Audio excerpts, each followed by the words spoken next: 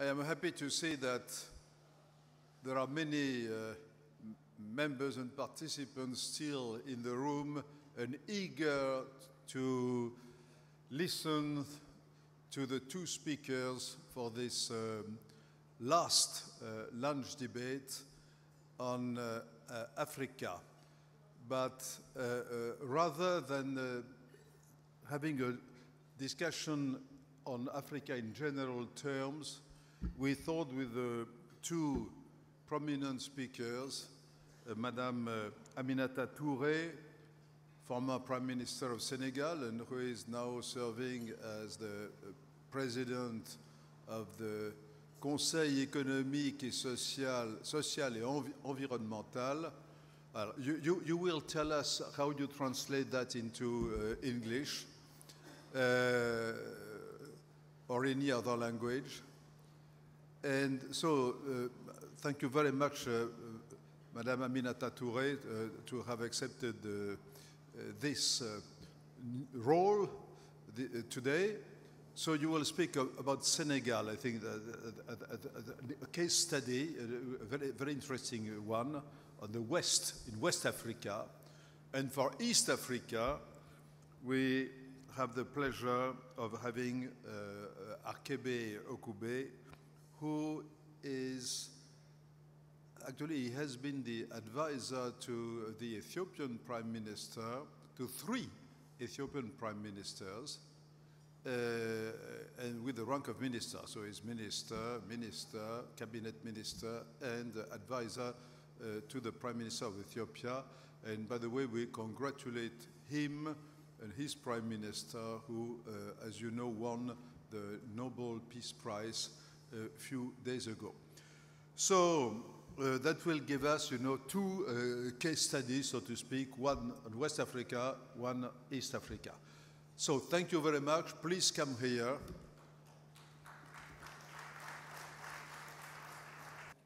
So we will start with the presentation of both our speakers, and then, as usual, Q&A session. So, Aminata first. Thank you very much, Mr. Facilitator, Thierry. I'd like to congratulate you for this conference that kept all its promises. I am the president of the Economic, Social, and Environmental Council, which is as simple as that play an advisory role toward the government and the parliament. I like to talk about Senegal, give a little bit of background. It's a small country. We like to call it the entry of Africa when you come from the USA. We're just facing New York, which wasn't a luck. That's one of the biggest slavery ports. We are 16 million, so a small population, but we are mostly known for our political stability. We are a country of 97% of Muslim, and our first president happened to be a Christian in 1960. He's the father of the independence. He has been supported at that time by all religious leaders against his opponent, who himself was a Muslim, a lawyer going by the name of Lamine Gueye. So what I like to show there is that we've been sort of nurturing internal cohesion and inter-religion relationship quite peacefully. So we are a country, an Islamic country of tolerance and peace, and it translated into stability. And we are very, very proud of that, and we really would like to sort of nurture it and sustain it. That's the first thing I would like to say about Senegal. Second thing is the democracy. We have changed peacefully president over time. The first one, Léopold Sédar Senghor, who happened to be member de l'Académie Française He spoke French so well that he has been appointed at the Académie Française, which showed the historical relationship with France. And then he resigned from power in 1981. His successor, President Abdou Diouf, left power in 2000 after democratic elections, succeeded by President Abdoulaye Wade, who himself was defeated in 2012 by the sitting president Macky Sall, all of that in a peaceful process. So we do think that we do have a strong democracy that is ingrained in the political culture, and we work to sustain that because it's never a given. We all have to work with it. Second thing I like to say about Senegal, we do have also a very, what we call, armée républicaine, which means an army that goes by the rule of democracy, that respects the constitution, and we never know of coup d'etat in Senegal. So that kind of defeats all the stereotype we are displaying about Africa. The army stays in its role. It's very much involved in peacekeeping operation all over the world, and as we speak, also in Mali. We worked also in Gambia, the neighboring country of Gambia, and the army is very professional and stand by the constitution. We also do have a very strong press. Some would say too strong. The liberty of press is a given, with journalists expressing themselves in a free way. So this is what is the ingredient of the Senegalese stability. When it comes to the economics, because of course, if you want to sustain that, you have to create wealth. We are a very young country. 70% of the population is below the age of 40, which trigger strong challenges. The most important one is related to, of course, youth employment. So President Macky Sall, when he came as a head of state, at that time I studied with him as Minister of Justice. The next year, he worked on a plan that is called Senegal Émergent, Plan Senegal Émergent. We have one of the key actors sitting here, which is Mubarak Lo. I have to acknowledge him. He was also part of the team. He's very known by the World Forum. He's been attending it often. So he was also part of those who reflect on this plan that would start from 2013 all the way to 2035. What it shows, the length of the plan, is that if you can count on a solid democracy that is ingrained in the political culture, you don't only think for yourself, because we have a two-term system. You can also think for the future generation, ensuring that democracy will play normally, and whoever will be, at the seat as a president will be following the accumulative success, because that's how it is seen.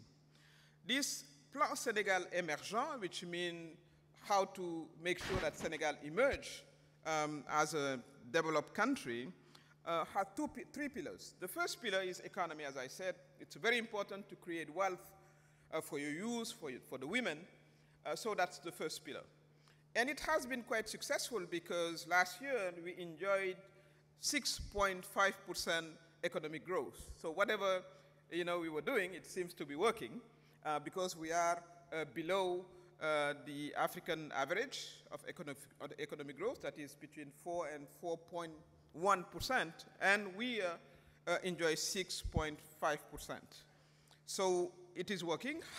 What happened to have such a big growth? First of all, it is around good governance, making sure that the revenues are well spent.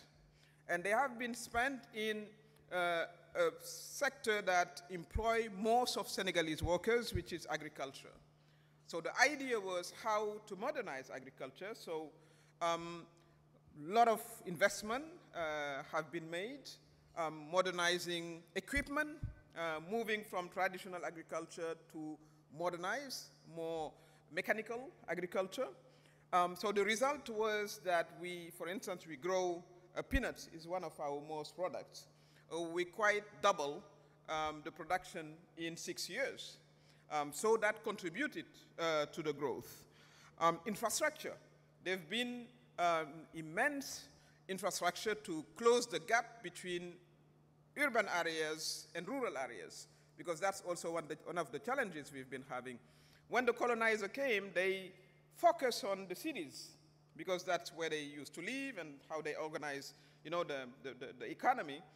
So there is a huge gap most of the time between the rural places and urban. When you come in, you know, African cities, you can enjoy a lifestyle, comfortable, but you drive maybe 10 kilometers further, you are in rural Africa and you can see the gap. So President Sall was very, very, very keen on bridging the gap, and he came up with what we call a capture plan, rural plan, and by investing in roads, in access to water. By the way, Senegal is going to achieve universal access to water, and we are hopeful that in 4 years we will even achieve universal access to electricity. So all of that put together trigger more production, and that's what explained this growth. Of course, he also invested in fishery, because we are a fishing country. We have 800 kilometers of coast, and I'll talk about the challenges related to environment. So he also subsidized production, trying also to modernize fishery equipment and small boats. So that also increased the production in that sector. The second pillar is about human development. If you have an economy, you have resources. By the way, Senegal is going to be an oil and gas producing country. We are very happy about that. And I also like to point out, we have Mohamed is here, one of our Mauritanian friends. The gas was discovered at the border between Mauritania and Senegal, but in high sea. So where is the well? Well, it could be, you know, more in the Mauritanian side or a little bit in the Mauritanian Senegalese side. So what the two presidents, former President Aziz, and he has to be praised for that, and President Sall too has to be praised for that, they sat down and agreed that we're going to do 50-50. I think we didn't talk a lot about it, but this is sort of a very positive way of solving issues in Africa. We know that a lot of wars and turmoils arise in this kind of situation where everybody want to sort of take advantage, but they come up and decide that it's going to be 50-50. So I think this is a good lesson learned and a good case study to be published. So human capital was very, very, very strong on that. President Macky Sall came up with creating universities, but investing also in quality education, primary to secondary level, because we also still have huge gap in terms of, you know, schooling, but we made a lot of progress. This year, for instance, there were more female sitting for examination to go to secondary school than male. In a 96% Muslim country, that's a huge advancement, where women are more sort of present in schooling than men at the primary. But of course, as we go, there are some social challenges, and you find fewer women maybe in the universities. But there is a nice trend that is being built and designed. So that is also very, very supported. In the human capital, there is also a decision. We do have what we call la délégation à l'entrepreneuriat rapide. I would translate it in sort of a window, financial window, to support especially women and youth in terms of promoting entrepreneurship and supporting small projects and small enterprises. And a huge amount of money has been put in that strategy. So that's the second pillar, how the country is going to build quality human resources, including women and young people, so you can support your economic plan. Because most of the time you do have the gap. You would see the opportunities in mining, in gas, etc. But on the other hand, you would not see quality human resources to be in a situation of good management. So that also is part of the plan. So that was the second pillar. And the third one, which is equally important, that's good governance. And I think Senegal has been recognized as one of the good countries trying to really promote good governance. We had a recognition from Mo Ibrahim Index, we made huge progress. We still have challenges, of course, but that is one of the priorities of President Macky Sall and his government. And in this third pillar, of course, there is cooperation, and cooperation at different levels, whether it's at the regional level, sub-regional, I would say, ECOWAS, that's the Economic Commission for West African countries. We are very interrelated, and we do have a common market. We have the common currency, the CFA, which we inherited from our relationship, ancient relationship with France. And I must say there is a debate also in countries as whether we should start reflecting on our own currency, but that's ongoing debates, and we are doing it also with our partners. And then you do have the African market, which is the bigger, meaning through what happened recently, the African zone, trade zone, which will present Africa as the biggest common market, actually. We didn't speak a lot about it, but it's going to be one of the biggest common markets. The head of states agreed upon it, so I think it's opportunity to commerce within ourselves, because this is also one of the the challenges in Africa. We don't trade much within ourselves. It's between less than 10% intra-Africa trading. Although if you go to Asia or even to Europe, it might be up to 70%. So with this common zone of trading, we should be moving forward. Yes, there is some. Of course, I have to talk about the challenges. The challenges, I talked about it. It's youth employment. Youth employment, and we have a gap in terms of industrialization. That's, for his second term, one of the priorities of President Macky Sall. How are we going to import less goods and manufacture them here in Senegal? I think Ethiopia is doing a good work. That's also what we would like to do. Second is environment. I talk about the 800 kilometers of coast. We are seeing sea, sort of invading some of the lands, and it's also an issue, a challenge that we are trying to face. And of course, security, not within Senegal, but as a sub-regional concern. We do know the situation of Nigeria, terrorism, of Mali, and it's closer and closer to Senegal. And we are also an actor because we are supporting our Malian friends. But that's also a concern that we have to list among the challenges. And what are the way forward? The way forward is really building upon our experience, building stronger institutions.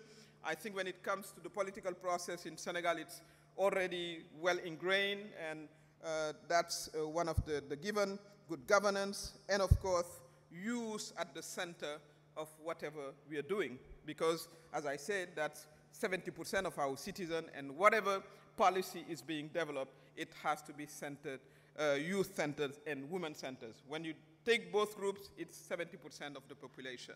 And in a place like this one, we also have to talk about cooperation.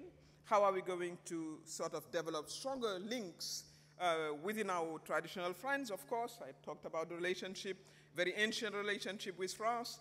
But as I said, starting also in ECOWAS, how are we going to have a common vision on these issues, of course, on a win-win basis. I do think that there's been a history, and there will be a future of our relationship.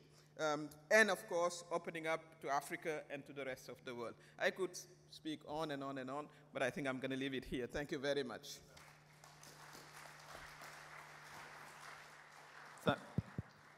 Thank you very much, Aminata. It was fascinating, and I was about to say we are all Senegalians now, but are we also all Ethiopians?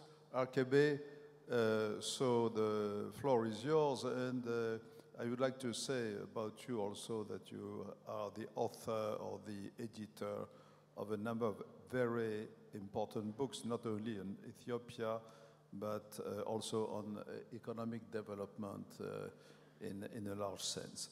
So the floor is yours.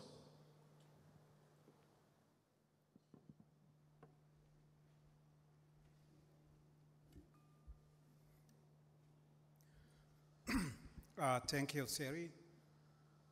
First, I have to thank you and express my appreciation for the great work that contributes to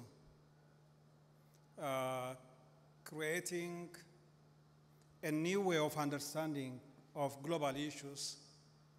And I'm referring to the contribution of IFRI and the World Policy Conference, which I have found to be quite important contribution. So we thank you for this, and I would ask my colleagues here to applaud for the great job Thierry had done.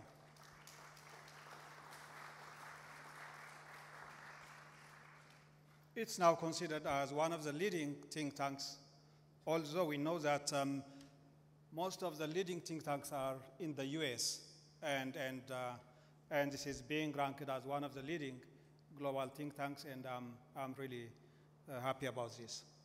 And I also congratulate my sister Aminata for the great job our Singapore colleagues are doing, and maybe one of the few female prime ministers, and I congratulate you, Aminata. So let me start with the point Thierry raised. Are we all Ethiopians? This was a question. And the answer is yes. And I have a good reason. The human origin comes from Lucy. Lucy is founded in Ethiopia, and its human remain 3.5 million years old, and this is in Ethiopia. So your origin, your grandparents are from Lucy, Ethiopia. And Ethiopia is also known for being one of the first countries who accepted Judaism. That's why there are Ethiopian Jews, and this is, goes far beyond before Christ.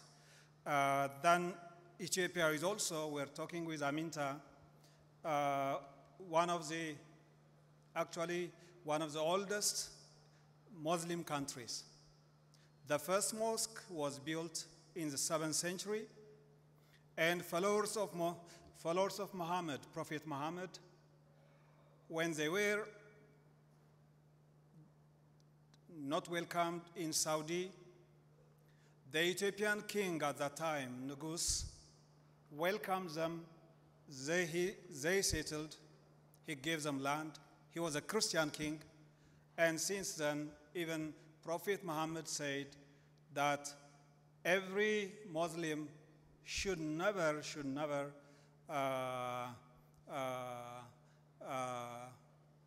declare war on Ethiopia.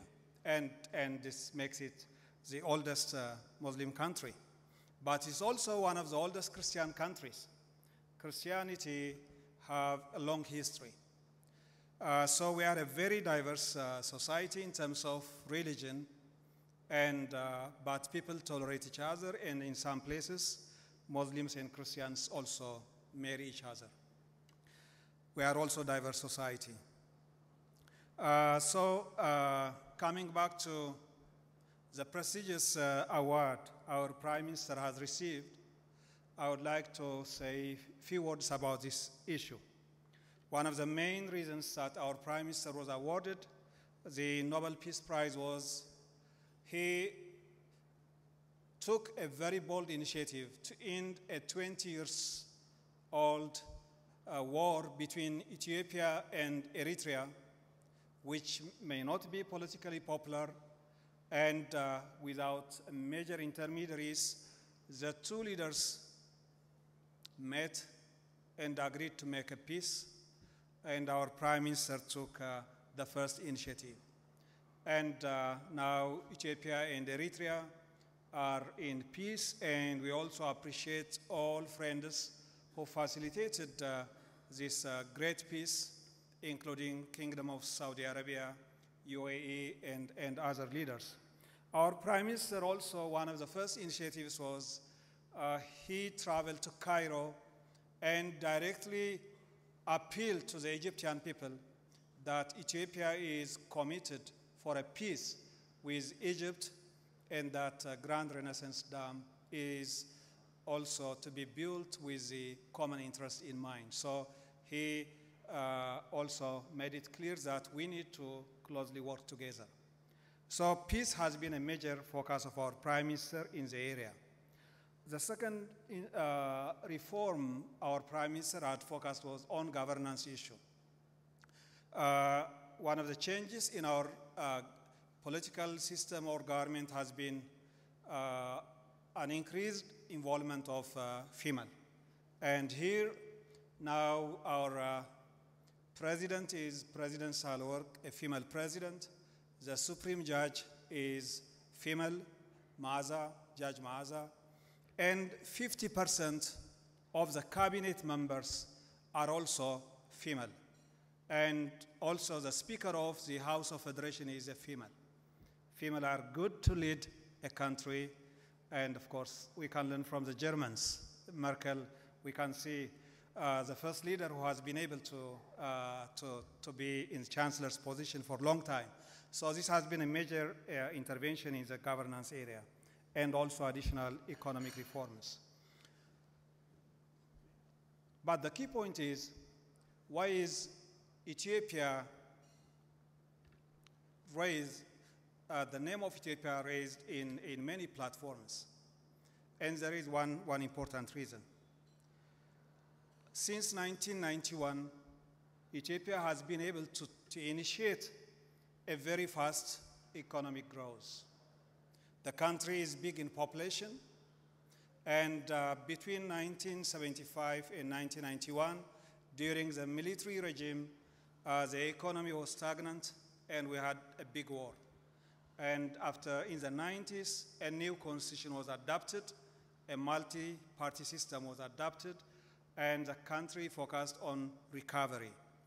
So it's now considered by IMF and the World Bank as the fastest growing economy, because the economy has been growing by 10.5% for continuous 15 years. And this has been twice Africa's average growth rate, which was about 5 to 5.5%. And this has been one of the key recognition of Ethiopia. Ethiopia does not have petroleum, does not have diamonds, big resources, and this entire growth was achieved especially by the hardworking people of Ethiopia, and Ethiopia also focused to attract investment. In terms of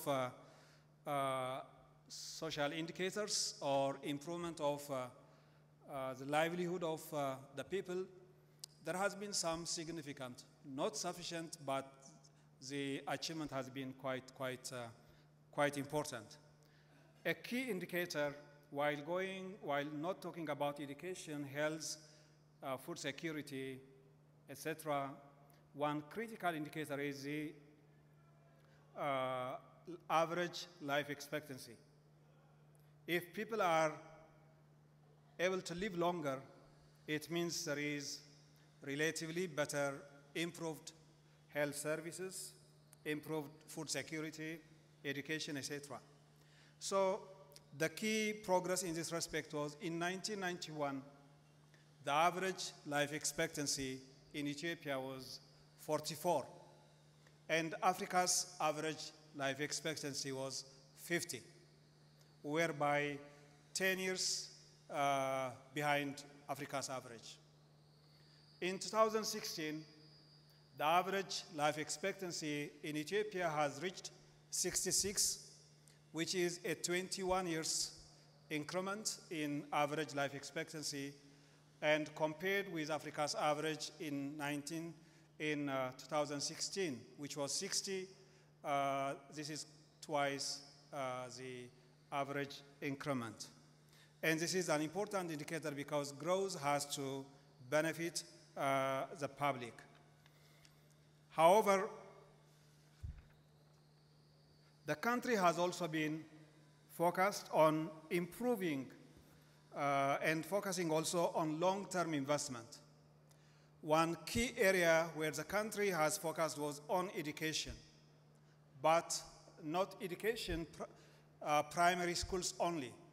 In primary schools now we have 30 million population are studying in primary schools. We have big population. It's the second populous country in Africa, 100 million. And every year the population is growing by 2 million. 2 million are usually, to give an indication, the significance, I always say that the population grows every year means twice the size of Mauritius every single year. So here, education becomes quite critical. The most important education reform Ethiopia conducted was the transformation of university systems and the introduction of technical schools. And in transforming the universities and technical schools, we tried to see alternative systems, and we found out that the German system is more appropriate to us, especially the apprenticeship system of technical schools. So for the last 15 years, we have had a reform transforming the system, and currently the number of technical schools has increased from 3 schools in 1991 to 1,300 technical schools who can train 1 million technicians every single year. The second major expansion and transformation has been in university system. We only had 3 universities, and the intake capacity was only 5,000. With the reform made, this has increased now to 50 public universities, in addition to hundreds of private colleges and universities, and also the number of students in public universities has reached 500,000. And every year we have 100,000 university graduates from public universities. But more importantly, the major change was the university education had focused on social sciences and humanities. While economics is important, linguistics is important, but for rapid economic transformation, engineering is important and technology is critical. So the major shift has been from 85% social sciences and humanities courses, we shifted to 70% in natural science, technology, and engineering. And from this 70%, 40% has to be in engineering. And we have basically achieved to this level, and we had to train thousands of lecturers with PhD, and the government also spent a lot of money on this. We brought in 500 Germans, and as you know, the Germans are expensive, and all this, their salary was paid by our treasury. We wanted their technical skills. So education and human capital has been a prime focus. Second prime focus has been infrastructure. You cannot sustain rapid economic growth without infrastructure. However, infrastructure is not a quick fix. Building a hydropower has a long gestation period. At least you need minimum 10 years from inception to completion. So you have to think long term. And Ethiopia had focused on infrastructure, building energy, expanding highways, expanding rural roads, now building electric-powered railway systems. And our government has been spending close to 50% of its federal budget on expansion of universities, infrastructure. This has helped us to attract more investment. In the last 6-7 years, the FDI is increasing, inflow is increasing in Ethiopia. In 2017, Ethiopia was one of the major destinations of FDI in Africa, an increment of 50% that year. Between 2012 and 2017, the FDI size has increased by 4 times.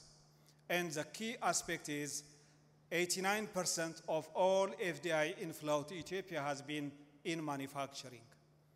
And I should like to note on this occasion a misperception that it's only the Chinese who are investing in Ethiopia. That's not the case. If you look at infrastructure, one of the major infrastructure projects, for instance, is being built by a Turkish company, railway company, and it has been financed by Credit Suisse and a consortium of many banks from Europe. European Investment Bank has been financing important infrastructure. On the investment side, in some sectors, it's mainly Europeans who have dominated specific sectors. At floriculture, a very dynamic sector for exports, it has been dominated entirely by Europeans, and there is not even a single Chinese. In food and beverage, the major investors are Europeans.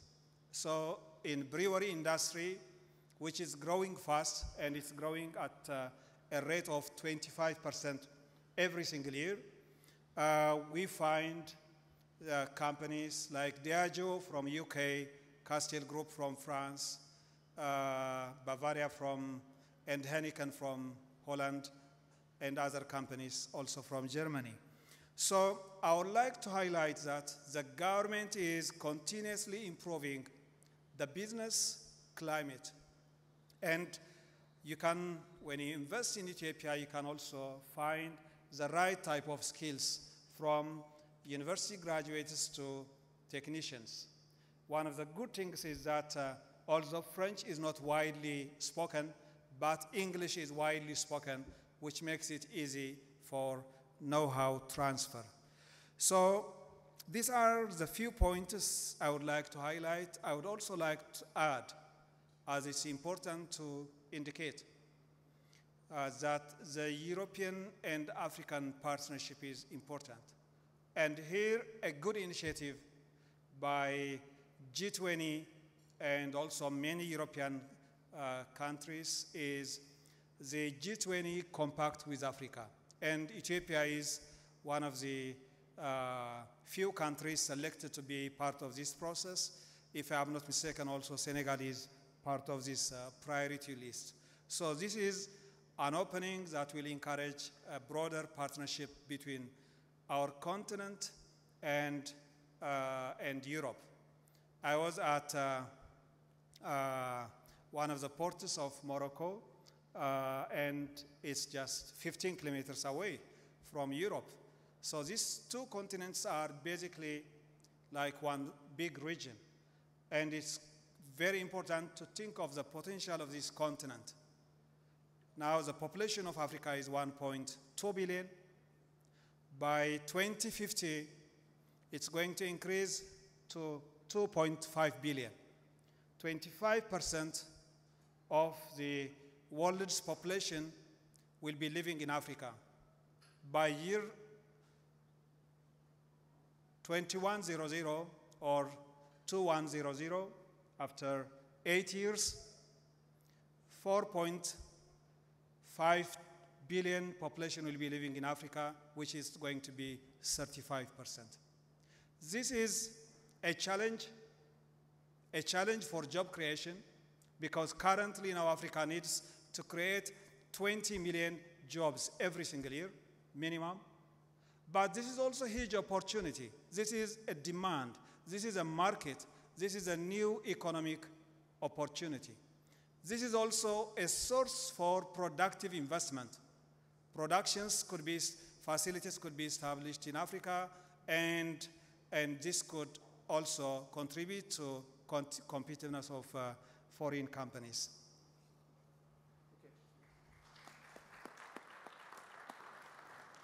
Well, thank you very much, Arkebe. This is also a fascinating presentation, and I think we heard about two highly successful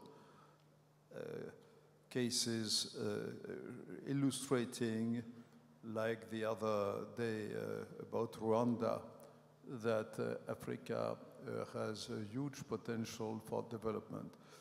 I gave the speakers, I think, a bit of extra time so that I think it is not possible to have a discussion now. So I just want to thank you, Aminata and Arkebe. We learned a lot. Thank you very much et à tout à l'heure.